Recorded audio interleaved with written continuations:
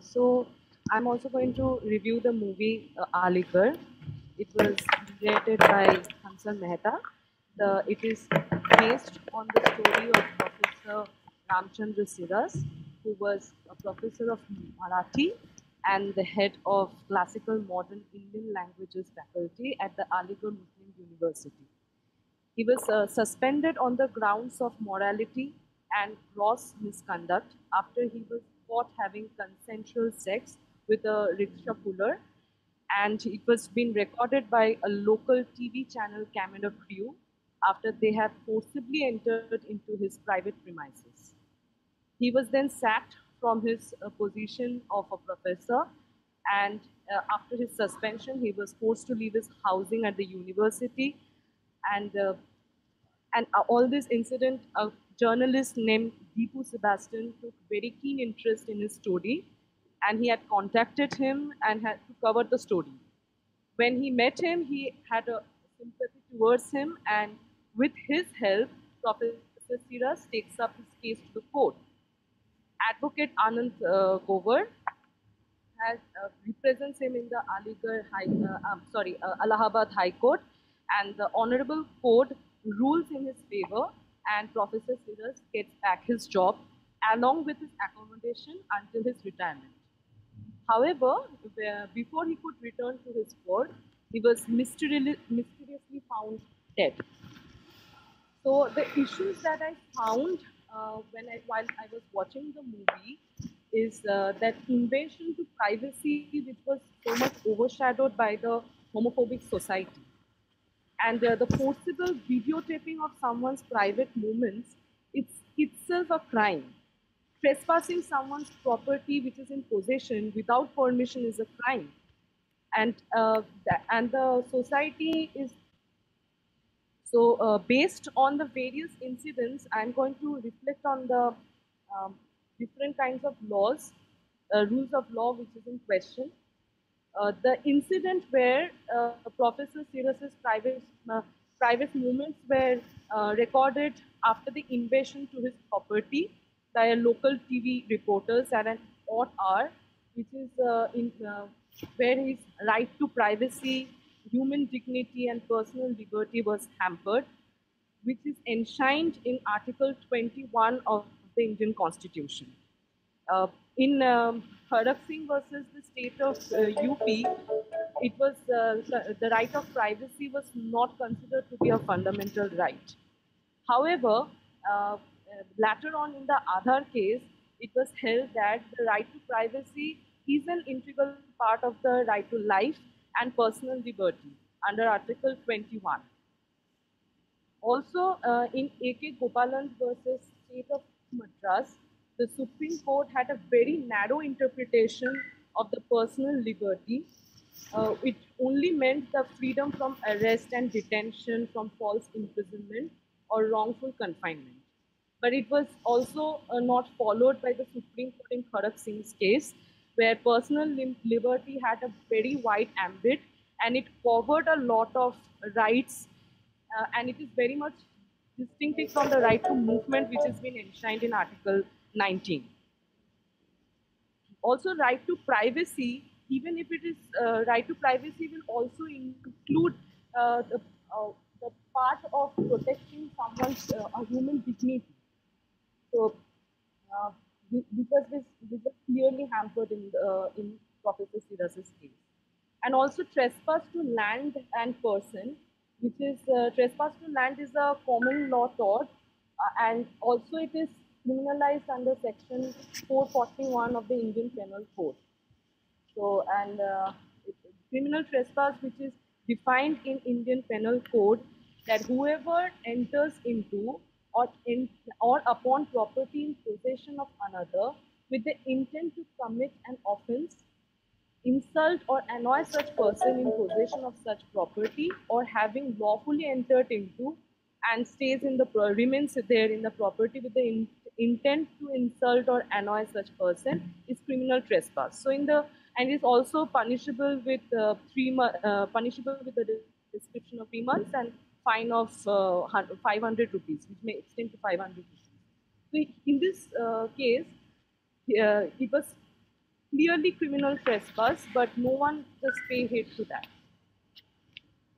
Also, the fact that is shown that homosexuality and the homosexual activity was considered to be clearly considered to be misconduct, and if, Section 377, which refers to unnatural offenses, says that whoever has voluntarily carnal intercourse against the law of nature with a man or woman or animal shall be punishable, and with the imprisonment of description of 10 years and also fine.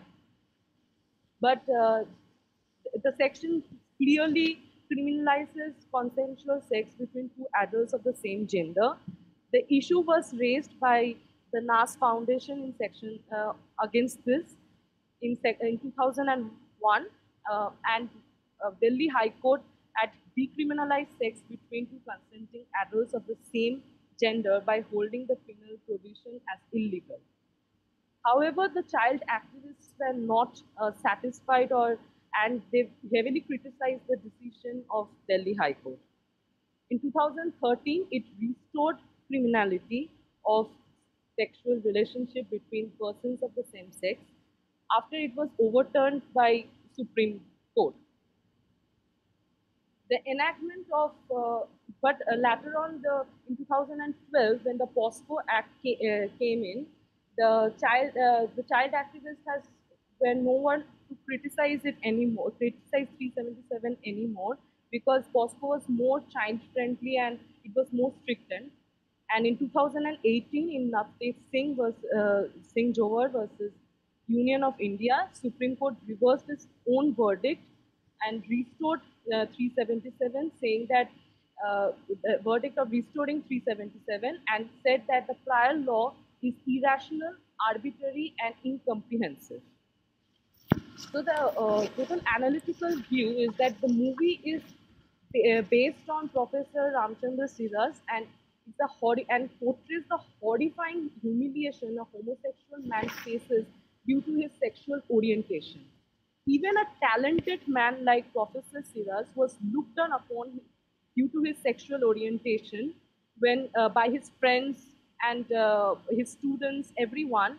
He was suspended on the grounds of misconduct, where it was totally a private moment, and actually he was a victim of, because there was his invasion of privacy. His property was trespassed, but no one actually paid heed to that. His dignity was damaged like anything when his private moments were forcibly videotaped. Actually, asked, he was being beaten up also by the local channels. But his fight for the wrongful suspension is worth the tale, and the journalist Deepu Sebastian needs a salute for supporting him throughout. However, we all know it is a mystery that how he was found dead. Maybe the society couldn't take the verdict and his coming back to his profession. So like we need to change, we need to bring the change, because even if it is decriminalized by Supreme Court, the social acceptance of different orientation is lacking in today's world. And in fear of social identity, many of these gay lesbian people, they get married to the people of opposite gender, and it leads to unhappy marriages. The children out of such couples have ill mental health.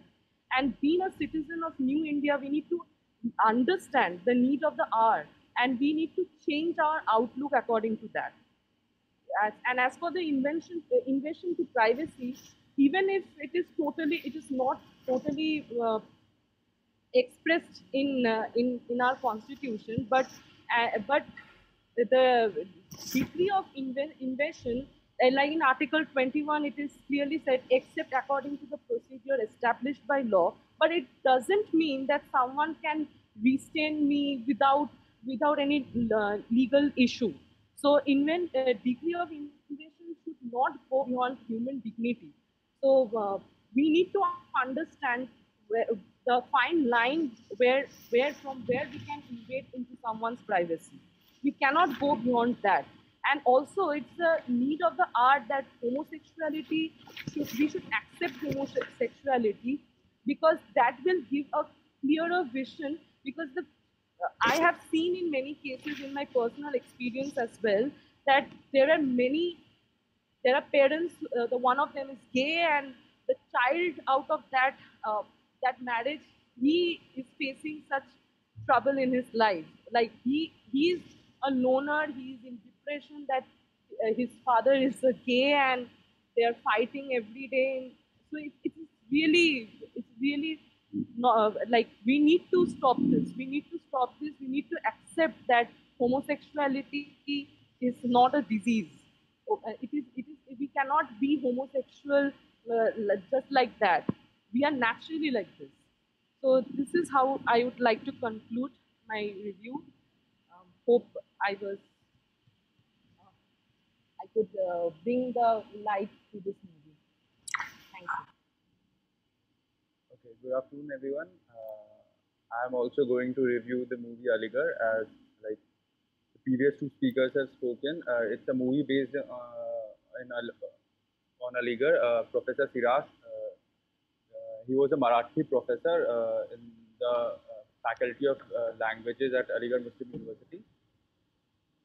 And the movie actually he was a very renowned professor. He had also received the Maharashtra Sahitya Purashkar in the year 2002 for his for his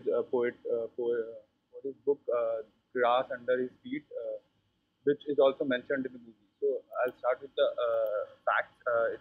Professor Siraj was in the year 2010. Professor Siraj with a friend of his was found having homosexual acts with one of his friends, which was a rickshaw puller. Which was a rickshaw puller. Two local media guys barged into his house around midnight and recorded his homosexual acts, which and beat him and threatened him. So after that, as okay, thank you. So what happened? So after that, Professor Siraj, four of his colleagues also went in after the media guys and talked to the media people in the other room, and then they then one of his colleagues was the proctor of the Aligarh Muslim University. He went in after some time and told Siraj, Professor Siraj, that he has handled the matter and that the video tape is with him and he would not be he would destroy him. Professor Siraj also pleaded with him that please destroy the video. But next day, what happens is the video was viral over all the local media, newspaper, and social media. Professor Siraj was very unhappy with this, and then in the evening, I guess, there was a notification from the university suspending him and starting an inquiry. There was also a notice which asked him to vacate his residential quarters of the university in the next 7 days, and his electricity and water was also cut. This happened. In the meantime, there was this gotten over all the newspaper. In the meantime, there was a Delhi-based journalist, Deepu Sebastian, who got to know about this, and he traveled all the way to Aligarh to know more about the story of Professor Siraj. So Deepu Sebastian also started working with him, and they had a very good. They started having a very good relationship, and Professor Siraj also started talking to him about all the things in life which has been depicted in the movie. After some time, the Nas Foundation people, who had filed a petition against Section 377 in the Delhi High Court, came to him and wanted to fight for him in the Allahabad High Court against his suspension. The movie primarily revolves around that case, that was Professor Siraj versus Aligarh Muslim University, whose interim judgment came in the year 2010, where the Allahabad High Court stayed on the suspension of Aligarh Muslim University and asked the university to hand him over the quarter that was allotted to him. And in a separate paragraph, the judgment also stated that the departmental inquiry would go on against Professor Siraj, but they put a stay on the suspension notification. After that, what happened is it was primarily the three acts which I've covered in this. The movie, if I'll right to privacy is one. Then homosexuality, section 377. Right to privacy was a right which Supreme Court stated in J.S. Swami versus Union of India in the year 2017. The Supreme Court said that right to privacy is also a right under Article 21, which was violated in Professor Siraj's case, where the two media persons barged into his home and recorded his act. There was no FIR against the media persons, and when Deepu Sebastian, the journalist who was following Professor Siraj, asked this about to the administration of the AMU, the AMU people did not have any answer as to why they did not file an FIR against the media person. After this.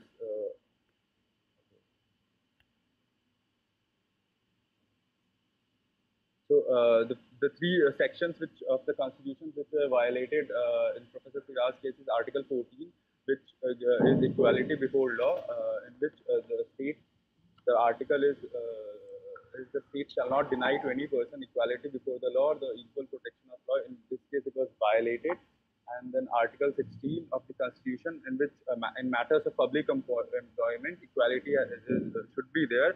And Professor Siraj was suspended without giving any prior notice because of his because of moral issues which was thought to be wrong according to the AMU administration. But morality is a very subjective issue. A family man can think a divorced guy is immoral. A person who believes in God can think an atheist can be and immoral. So it's a very subjective issue which the AMU administration did not think of and did not give him ample of time to reply. They suspended him with a day's notice, I guess, and so it was very unfair on Professor Siraj. Then there was also Aligarh Muslim University Act of 1920, in which there was this section 36B, where every employee has a right to know and right to appeal against the order. But in this case, there was no show cause notice or anything given by the AMU administration to Professor Siraj. So now I'll talk about the three judgments of our honorable courts of India. In 2009, I guess, before this movie was started, there was a judgment of Nouns Foundation versus Delhi government, in which the Delhi High Court decriminalized Section 377, the operational part of Section 377, where unnatural sex between consenting adults was no longer unnatural. It was made to be natural. Then this was appealed. Various organization appealed against the judgment, and in 2013, the Supreme Court formed in a two-judge bench overturned the decision of the Delhi High Court in Suraj Kumar Kaushal versus Nas Foundation, where they found where they again criminalized Section 377, which was decriminalized by the Delhi High Court. There was the Nas Foundation and the case in court which came in appealed against this judgment, and in 2018, again in the judgment of Navkesh Singh Gaur versus Union of India, the Supreme Court again overturned its decision of 2013 in a five-judge bench, where it again decriminalized Section 377, it decriminalized, and to the extent that the part it made unconstitutional the part where it criminalized consensual sexual conduct between adults of the same sex. So the only bestiality is still criminalized in Section 377, but the part where it says that whoever voluntarily has carnal intercourse against the order of nature with any man, women, or animal. So till women, I think it's decriminalized. Animal, if you have someone has sexual intercourse or sexual acts with animal, it is still criminalized. But the part with man or consensual sex between a man, two people, men or two women, it was decriminalized in the judgment of Naftesh Singh Johar versus Union of India. Okay, so now I'll conclude. In before the Allahabad High Court judgment could reach the offices of Professor Siraj, he was found allegedly found dead in his house, in his house in the city of Aligarh, which the place he had rented for some time. So he was found dead. The police found poisonic substance in the blood, but the superintendent of police of the city of Aligarh had said that it was a case of suicide. Later on, after the pressure built on the police, they filed a case of murder, and 6 people were arrested. But after some time, there was no the police could not find any evidence against the alleged culprits, and the case was closed because without any decision.